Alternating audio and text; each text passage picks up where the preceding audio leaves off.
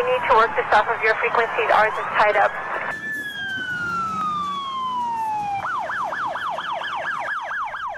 The Government Emergency Telecommunications Service, GETS, and Wireless Priority Service, WPS, provide first responders, government officials, and other disaster response and recovery personnel with priority calling during times of network congestion. Today, I'm going to share some tips on how to program your smartphone for easy dialing of both GETS and WPS calls.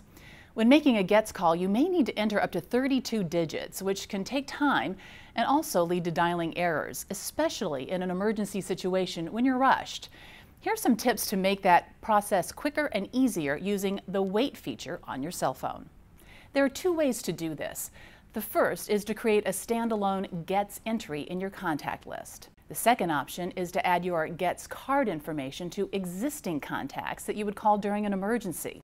Both options will also work when making a combined GETS WPS call. To add a standalone GETS entry using the wait feature, first, create a new contact named GETS call for the phone number.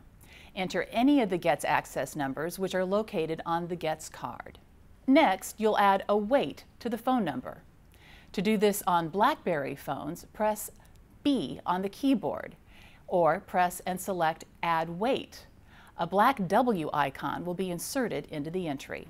For iOS phones, press the +* key and then press the wait key. A semicolon will be inserted into the entry. On an Android phone, press the SIM key or the wait key. A semicolon will be inserted into the entry. Then, type in your GETS PIN. If you have WPS and want to add the WPS feature, create a WPS plus GETS call contact and type *272 before the GETS access number. This method allows you to skip the process of dialing the GETS access number and PIN number every time you make a call, but you'll still need to know the destination phone number once you're connected to the GETS carrier and manually type in that number. The next option allows you to skip that and automate the entire dialing process. To add GETS and/or WPS dialing information to an existing contact, first select the appropriate contact to add the GETS or combined WPS and GETS number. Then add a new phone number entry for the existing contact. Begin by typing in any of the GETS access numbers located on the GETS card. If you want to add the WPS and GETS options, type *272 before the GETS access number. Then you'll add a wait to the phone number, just like we did for the standalone GETS contact entry. For the iPhone, press the +* key and then press the wait key. For BlackBerry or Android phones, use the same steps for the wait feature I covered earlier. Then type in your GETS PIN.